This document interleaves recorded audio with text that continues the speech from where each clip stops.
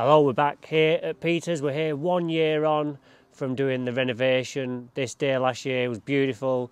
This year, not so much, but we're going to crack on anyway. So what we're going to be doing today is we're going to be doing the front and the back. It's a game of two halves really, because the front gets a lot of sun, and as you can see behind me, it's looking great. And the back is looking okay for what it's had this year in terms of weather and shade, but it's obviously not looking as good as this, so I'll show you that later. But for now, let's crack on with the front. Alright, so just have a quick walk over the front. A few areas at the edges where it's not doing so well as the rest, but to be expected because we've got the shade within the wall, so it's always going to be in the edges a bit worse, especially here where we have the shade of the azalea. So I've just been trying some out there. I'll show you more about that later. But for first, we're going to scalp it with the albeit, just like we did last August, and then we're going to scarify it, overseed and top dress with the field compost number 4, and then that'll be it for the front. So I'll go and get set up, and then we'll get started. Okay, so the idea behind removing as much of the grass as we can is that we get rid of all that old growth, so our new growth can just grow from ground level. Like I said in previous videos, if we just feed on top of what we've already got, that's when you end up with your spongy lawn. So I've just set it up, just done a bit of a test pass, got it as short as I want to be. So I'm ready to crack on with some new blades as well. I'm going to take advantage of those. I've just gone with a screwdriver and just adjusted them a little bit so they're cutting nice. So let's get this done. I know it look a mess, but it's for Peter's own good. So let's get started.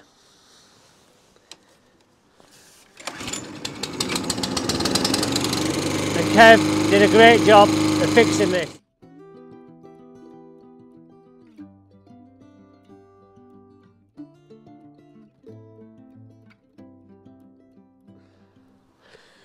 So have a quick look up close. You see now we're quite close. You're never going to get it that close all over just because it's hand levelled, so there are undulations which the mower can't read. So I'm happy with that, and time now to get with the scarifier. Okay, now time to get on with the scarifier. I'm just going to do one pass, and I'm literally just going to go up and I'm going to pull back and just do it that way, just to avoid turning at that far end where it's a bit bald. Don't want to do any damage. It's just a little bit damp as well, so we just want to avoid as much damage as we can. So just going to push and pull like I say. So time to crack on.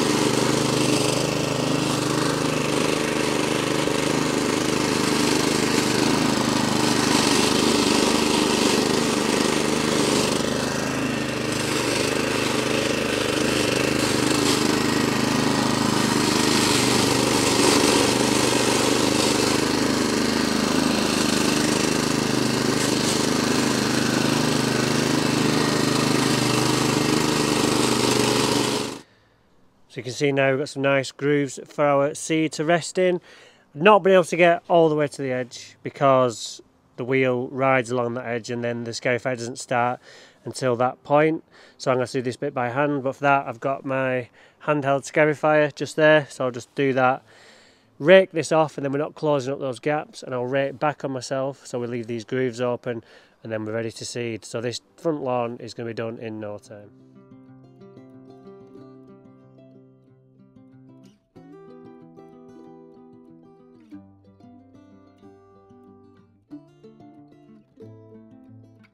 Okay, so we're just ready to go on with our seed. Now, originally this lawn was done with the Limmergrain MM50, which is what they use at Wimbledon, but we've run out of that now, and what we have got left is getting over 2 years old, so it won't be as efficient as new stuff would be, because seed loses, once you've opened the bag, around 20% efficacy a year.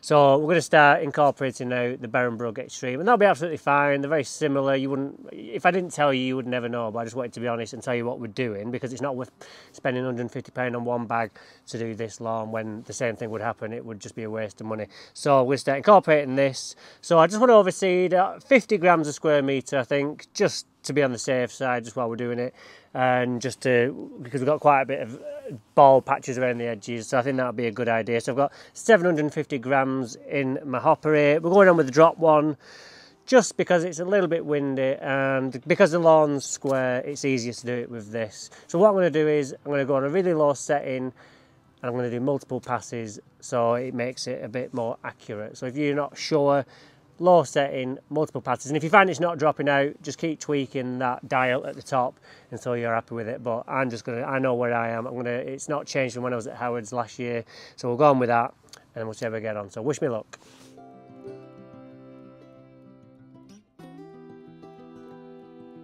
Okay, so we're just about to go on with our top dressing. The seed went on, got that done. Even though it's windy, still got it on because we use that drop spreader.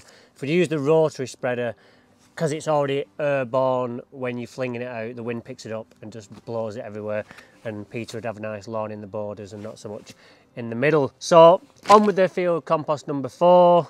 Remember, 10% discount code DHLE10. I'll put that on screen now. Sieve down to 4 mil, so it's really fine. Organic, it's from green waste, and it's really good. Lawns love it. So what I'm going to do is, last time in my last video we put it on, I did it with the rake. Today I'm just going to try a few different things out to see which way is actually best way of spreading it. So I'm going to use a brush today on the front, and we'll see how we get on with that. And I'll try and find a straight edge as well, and we'll maybe do that in the back and use either spirit level or just a little bit of wood just to pull it along. Anything that you've got in your shed, because remember, that's my ethos, is we only try and use what people have in the shed in the main. I know I use scarifys and that, but that's just because I have to. But hand tools, I like to use whatever you've got in the shed. So time to get on with this. What I'm going to do today is, I'm not going to throw it out in one big lump. I'm going to do it in little areas and see which way is the best way to do it. Because last week when I did that job on the slope, I found that I didn't place them very well, and what happened was, as soon as I'd spread one, I'd already kind of met the other pile before I'd finished spreading it. So I ended up with like 2 or 3 piles where I didn't actually need it. I could have just probably got away with one bag. So just management and trying to find a better way of doing things all the time. So let's get on with it. Okay, so I think what I'm going to do is, first, I'm just going to try just spreading it out by hand like this and see how we get on. Because this is how I used to spread Jack's Magic as well, don't forget. So nothing's changed in terms of technique, I guess. And I have only got 7 bags with me today, so I have not got as much as I did when I did the job last week. So we'll just do it like this, and then I'll just show you in a sec with the brush. I'll just put enough down so I can actually spread it around with a brush. This is literally just to give it a coating. You might be asking, like last year you did it with 70-30 top dressing, and that is true, we did. But that's because it was a new job, and we just needed to raise up some of the little undulations where we'd had a little bit of sinkage towards the edge. But now we've done that, we don't need to use that anymore. Now you can't use this stuff for levelling off because it degrades. Any compost, any natural material like that, which is compost, does just degrade over time. So if you was levelling your lawn with it, it wouldn't last very long because it would just degrade down to nothing. So you use a 70-30 top dressing for that. But now we can just use this literally just to cover the seed and keep it nice and snug and warm. Few things it does. 1, keep it warm.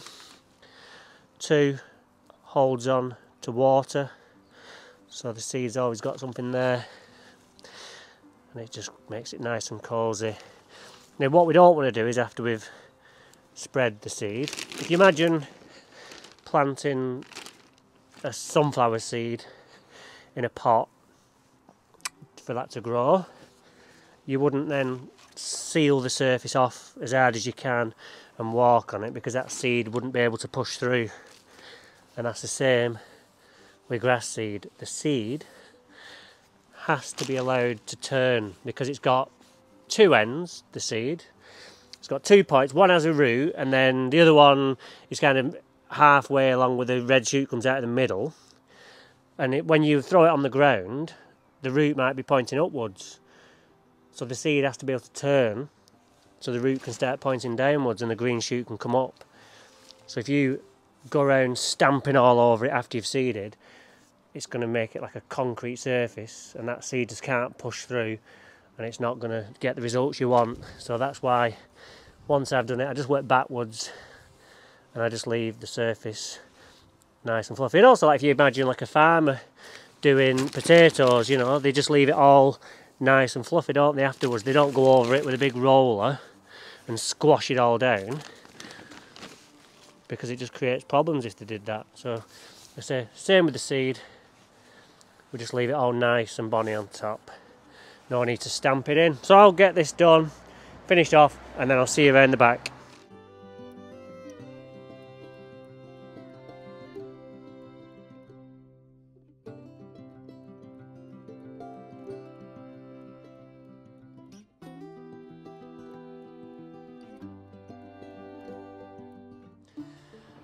Okay, welcome round the back garden. So as you can see, it's not looking as good as the front, and that's due to all these fences and not much sun. So we've got quite a bit of dieback around the edges, but the middle looks really good. But we don't always get the dieback along this corner and up there as well, just because that's right in the corner. Obviously there's just no sun gets there, but it's looking better than it did last year. So we just had a bit of a moss issue. What's happening is it's growing out the borders and the spores are landing on the lawn. So I treated them with the iron, so they're ready to be raked out. I won't be able to get that close with the scarifier, but again I'll just get the hand scarifier like I did in the front and do that by hand. A few bits of weedy grasses knocking about, so I'll get those out before we start. Few weeds, but they'll come up with the scarifier. So it's very much the same as round the front, but with this lawn today I'm going to be covering it. So I've got my fleece already bought. Now I've made a bit of a rake. Normally I buy 1.5 metre lengths, but a bit of an oversight, I bought 2.5 metre lengths, but that's okay because what'll happen is it'll mean more coverage with less work. Same amount of pins because you still need to stick some down the middle, but it'll be less cutting anyway, so that's good. It's just no good because it's quite heavy and quite long to go in the van. So just started raining again, but we must crack on because we've just got so much to do, so many gardens, and we're not even really scratched the surface yet. So let's get started. Okay, so I just wanted to get this wheatgrass out. I think it's annual meadowgrass. I'll know more when I get it out, but it's coming out either way just to make sure. So we just get our fork and just gently prise it out. And if there's seed heads on there, you've got to be extra careful so you don't end up spreading the seeds everywhere. So what you don't want to do is flick and then that goes like that and then flick seed everywhere. So you just got to do it. Make sure the fork is well under the root so you get a good hold on it. And then just tease it out in the roots. You can hear the roots breaking and that lets you know that it's coming out on its way. So that's almost out. So you can see, I'm not sure if there's no kink in the leaf, so that makes me think it's not annual meadowgrass, but either way, oh there you go, that one's annual meadowgrass. So you can see up close, I'll just come in, you can see a little bit of a genetic kink there, and that means it's annual meadowgrass, so I'm glad we found that. If you have to take a little bit of ryegrass with it as well, no problem, we can put that back, but in the main we want to get all the annual meadowgrass out, so I'll just do this other piece and then we'll have a look at that one and see what it is. But yeah, this could be so there. So if you have a look at that, you can see like some dots running up there, and that's how you know it's annual meadowgrass with that little ribbon in that leaf there. So glad we've got that out.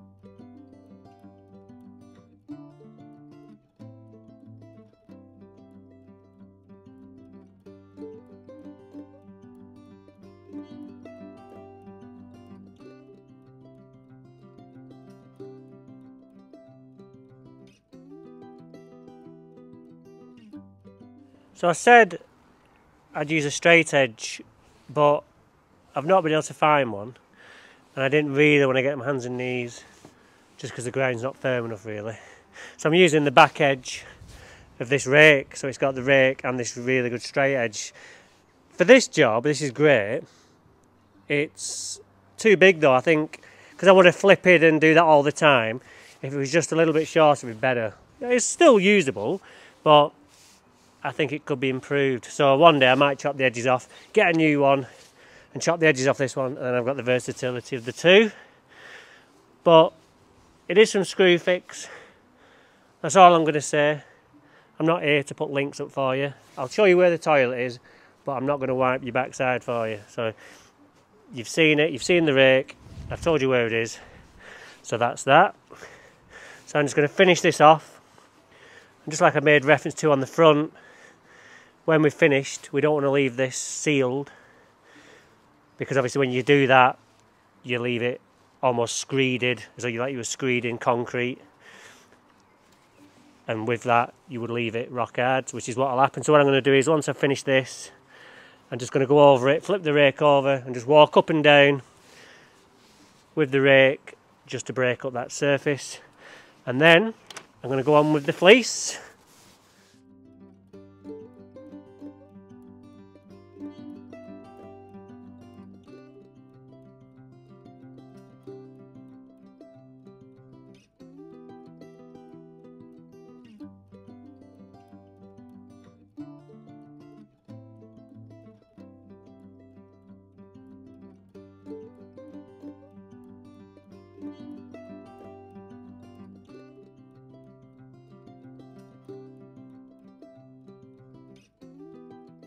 Okay, so that's the fleecing done. Now I know what you're thinking. Last time you used that compost, you told us to put a wetting agent on, and this time you're not. You just want to sell us some wetting agent. I really don't. It's all optional. Everything I do is non-obligatory.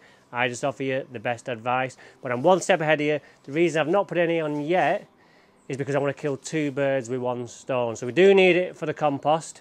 But do you remember last year when I was doing Howard front lawn, a lot of you, or the biggest question I have regarding the fleece is, Dan, the water just beads off when I'm watering. Eventually it soaks through, but what can we do to get it through immediately? We put wetting agent, I've found, just putting a spray of wetting agent on just helps the water get through. So what I'm going to do is, I'm going to spray it now, and then the water goes through with the wetting agent attached, and then that will then penetrate through to the compost, giving us that wetting agent we need as well for the compost. Like I say, non-obligatory, you don't have to do it, but I just advise it. That's all I can do, give you the best advice. And then when you do, you get results like mine. So I'll do the back, and we'll go around the front, and that's job done for today. Rain forecast, so I couldn't ask for much more really. So let's get spraying.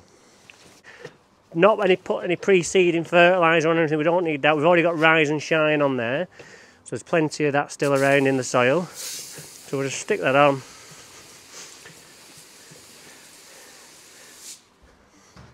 It's going to be difficult to see where I've been, but it's leaving like little salt bubbles.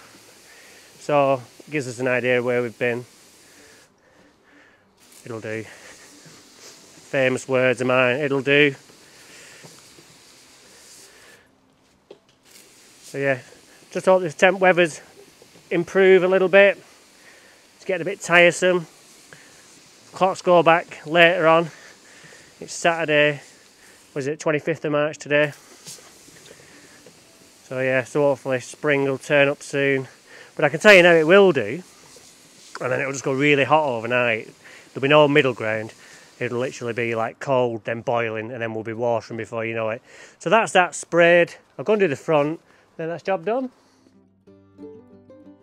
Alright, so that's this video done and dusted. All we need to do now is let the rain water this in, and we'll be absolutely perfect. Sun shining just as I'm leaving, which is a bit of a shame. Wish it would have shined while I was working. My hands are just about thawed out. So if you've liked this video, please give me a like and a subscribe. And if you want to see more lawns being turned around like this, then join me next time on Daniel Hibbert Lawn Expert. See you soon.